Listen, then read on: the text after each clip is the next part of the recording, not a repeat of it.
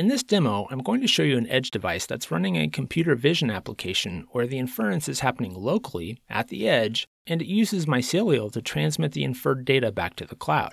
Okay, so what exactly does this demo do?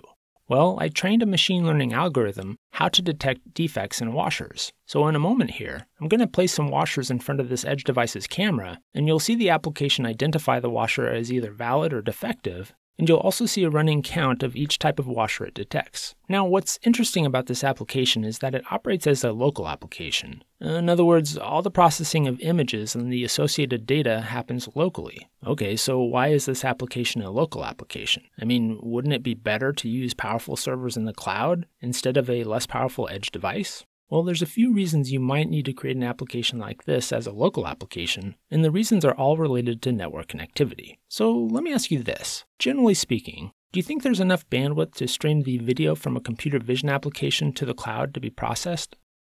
Well, you might have enough bandwidth for a few devices, but when you're talking about tens, hundreds, or thousands of devices, then you're going to quickly run out of bandwidth because a computer vision application generates a lot of data, mostly in the form of videos.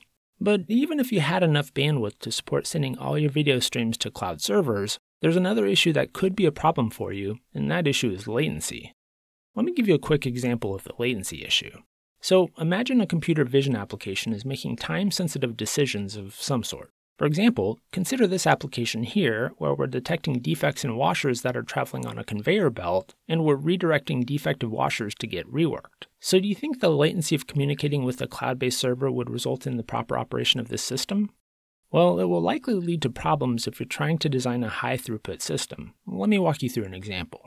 Let's say a defective washer comes into the view of the application's camera. So at this point, if we were using the cloud for machine learning processing, then the video stream would need to be sent to the cloud for inference, and then we'd need to wait on a response before deciding where to send the washer.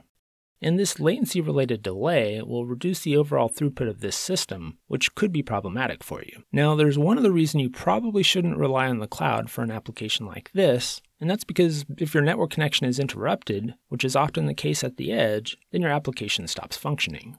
So given these network-related concerns, it usually makes sense to write an application like this as a local application. That way the application continues to function regardless of the network connection. Okay, but odds are you're still going to want a device like this connected to the network so that you can get important information off of it, and so you can update the application and the associated machine learning models when appropriate.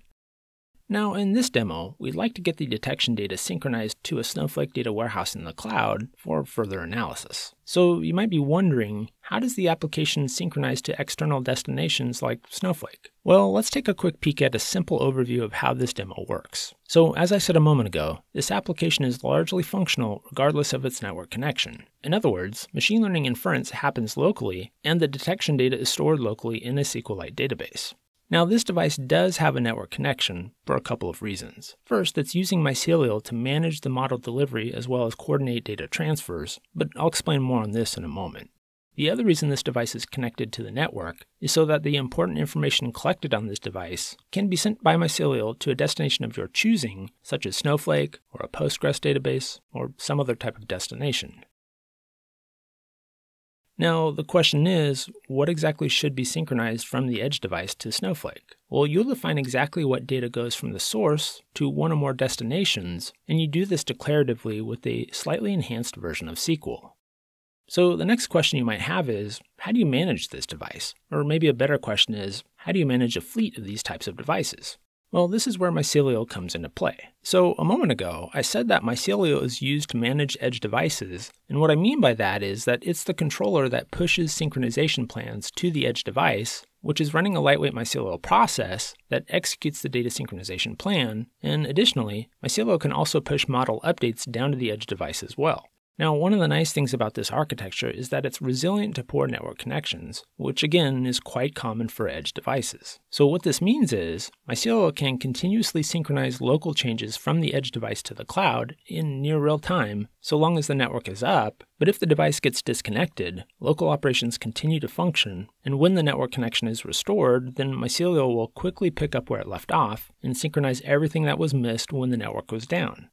Okay, I'm just about ready to show you the demo, but first let's take an initial look at Snowflake, and in particular we're looking at this database, and you'll notice there isn't anything in the public schema yet, but we'll come back and look at this again in just a moment here.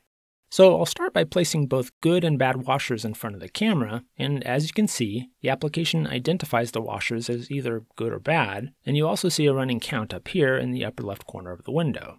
Now back in Snowflake, I'll refresh the screen, and now we see that there are tables, and more specifically, there's a detections table. And if we click on the Data Preview tab, we see the washers and the defects, along with some additional metadata. Next, I'll disconnect the network cable, and we'll watch the device via the separate video stream.